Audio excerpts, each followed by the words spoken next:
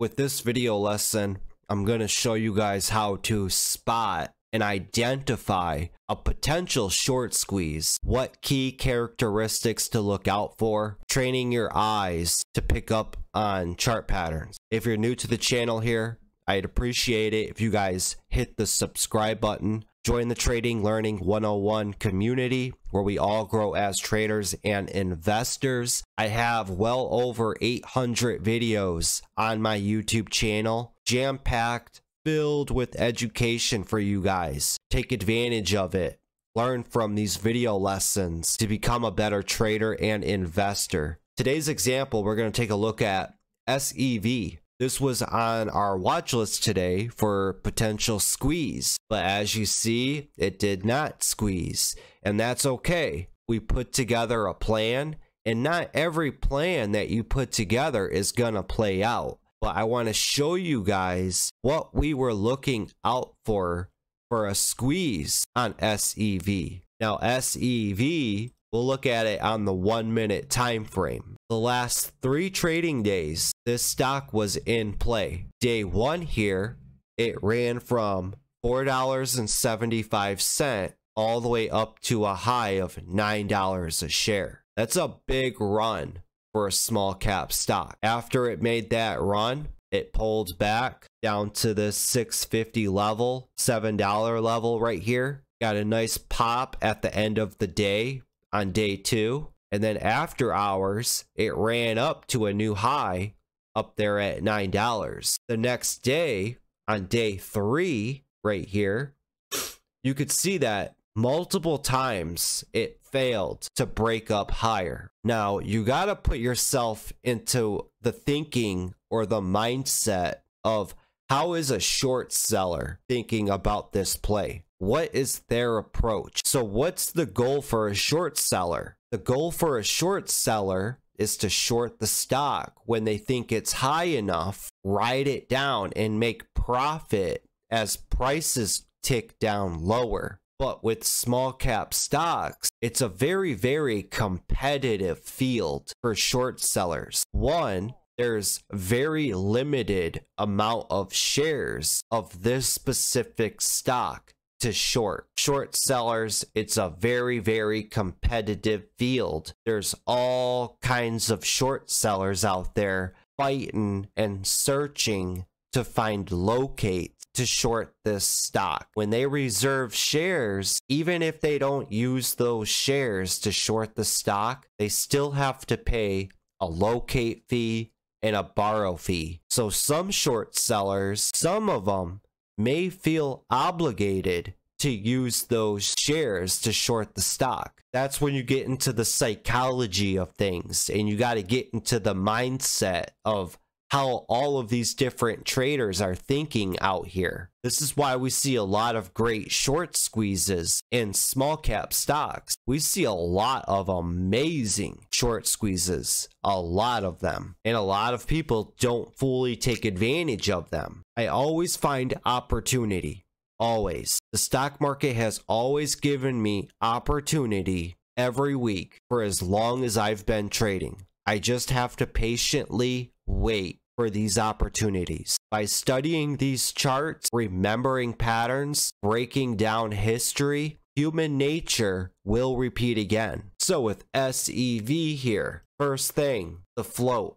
The float on SEV is 20 million. It's not a small float, it's a medium float. That's a pretty medium-sized float at 20 million. Next up, looking at the daily chart, we see that this is a former runner. Right here, the stock ran from $20 a share all the way up to a high of $47. Anytime I look at the daily chart and I see big, huge green candles or upper wicks like that, that's telling me the stock has legs and it ran before, so it's got potential to run again. Recently, it got driven down here. It bottomed out at $4. It got that nice run up to $8, and it's starting to pull back down.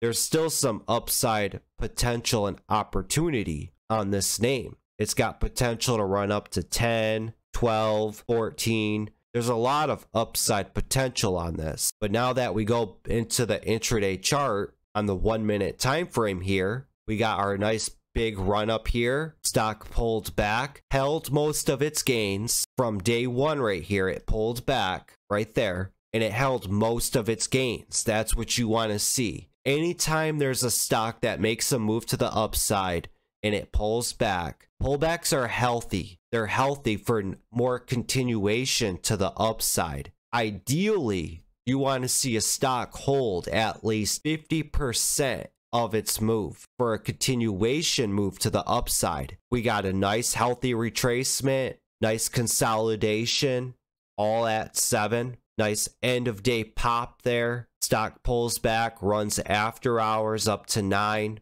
Now we're opening up day 3 right at around this 750 area right there. Short sellers are thinking that this stock, it's topped out. It stalled out at that $9 around 2 to 3 times. We delete all of this, get back our yellow. It topped out right here, right there, topped out right there, and then it stalled out right there. So short sellers are thinking that this stock, it's up too much, it's topped out, it's in the backside of its move. Once a short seller starts to think that the stock is in the backside of the move, that's when all the short sellers start piling in because they want to make money to the downside. Remember, we just made a big up move to the upside right here. So short sellers are thinking we have all this opportunity to the downside from $9 all the way down to $4.55. That's $4 per share they're thinking in their eyes. So if we start to pull back and gear up, there's always going to be a potential there to catch shorts with their pants down and squeeze them out. We ran up to 9. We're opening up at 750s. We're making higher highs, higher lows from the established pullback. Day 2 here at just below 7. And notice every single time that this stock popped, it got denied. It got denied right there, got denied right there. But you notice there's some characteristics going on here.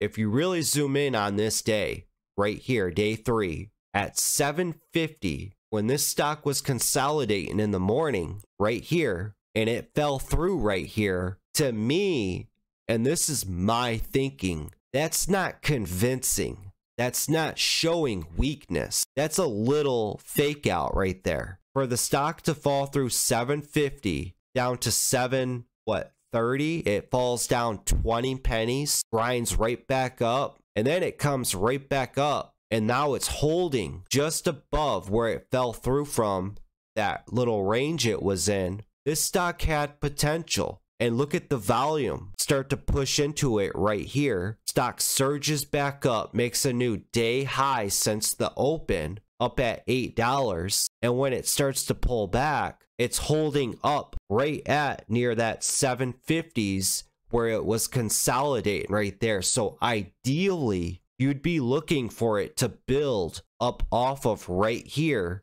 and get that ramp to break up through that high of day. And then that is where all the short sellers have to buy to cover their position. Then you have retail longs that come in. I call it a double whammy. And whenever you have a double whammy, that's when you could really start to see stock prices skip to the upside. The stock is squeezing. And when we zoom out on this, again, we're an earshot away from its highs up here at $9. All of these highs. So if we're consolidating right here, when you're zoomed out on this chart at 775, and we run up and break through that $8, all we need to do is run up another $1 and we're at recent highs. Shorts start to panic. They cover. More people come in and buy the stock, pushing prices up. This is how short squeezes happen, you guys. This is the importance of knowing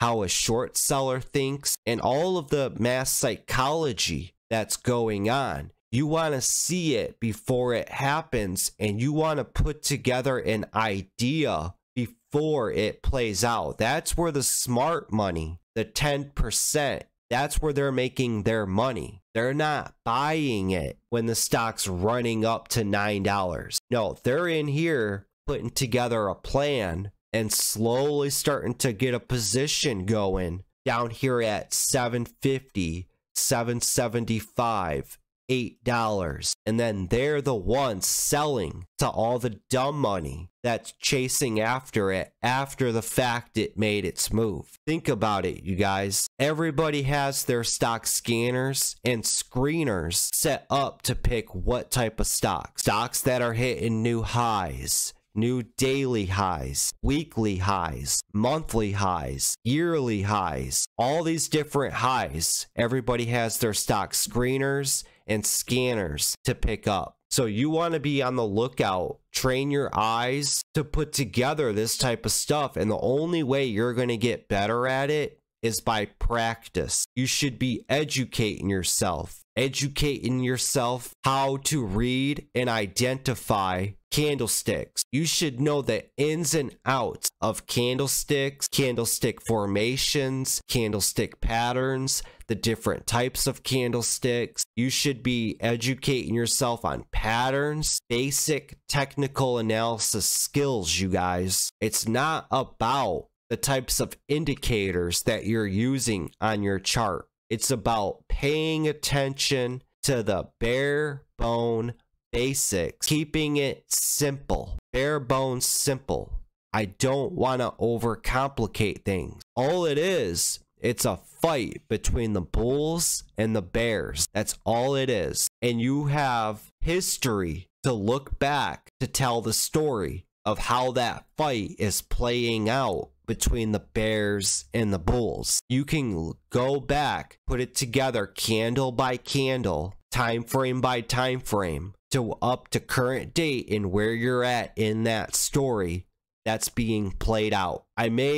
This video may go over a lot of people's heads, especially if you're new. You just be like, hey, that was a lot of information that was thrown at me. I have no idea what you just said, dude. Now, I've probably already lost 90% of viewers' attention. People's attention spans today are so short. That's why TikTok is the #1 app right now. Little 3-second, 5-second videos. Everybody wants things now. Gimme, gimme, gimme. I want it now. You got to dedicate yourself to this, you guys. You got to have a passion for this. You got to be willing to sit here for countless hours and learn from other traders. Look at their perspective. How do they view the market? Look at your perspective. How do you view the market? Educate yourself. It all comes with time, you guys. It all comes with time. And to give you another example, we see all the time here in small cap land go on nice runs. Look at VERU recently. Looking back on this, from $10 a share back here, this thing ran up to a high of $17.50. $7.50 this stock ran up from 10 bucks. And then today, from $11.50, it's ran up to $13. That's a good $1.50 run to the upside. And yet, a lot of people, especially new people that come into this game, they focus on penny stocks that are tenths fractions of a penny, and they focus on little tiny moves. These stocks that move dollars at a time, they offer really great, amazing opportunity. Amazing. And you see a lot of really good technical breakouts with these types of stock. Here's another example real quick. PIK. This one, day one, it ran from $4 up to a high of $7.50. Then as you see, as it progressed, day 2, day 3, it slowly decayed all the way down to where it started. And then on day 6, the stock exploded from where it originated, way back here, day 1, $4 a share. Stock came all the way back down, and from 4, it squeezed right back up to $6 a share. Rips and skips up $2 in about 10 minutes. And all that it was, short sellers covering their position. after the stock topped out up here at 750, and then day 2, it stalled out to push up higher. Short sellers pile in on this stock. They ride it down to make profit. And remember, when a short seller has to get out of a position, what do they have to do? They have to buy to cover their position. That's what causes these short squeezes. And all that this was short sellers. They were covering their position. And if you would have known to look out for something like this, educating yourself, you could have taken advantage of this stock. There's unlimited opportunity in the stock market, you guys. Unlimited opportunity. It's up to you to educate yourself and focus on the type of trader you want to be. Again, if you're new here to the channel, hit that subscribe button. Join the Trading Learning 101 community where we all grow as traders. And if you made it through this entire video, let me know in the comments down below. Say the word short cover and I'll know the dedicated traders and students out there that watched this through. I'm Mr. Wolf. As I always say, have that patience, have that discipline, study, study, study. Later, you guys.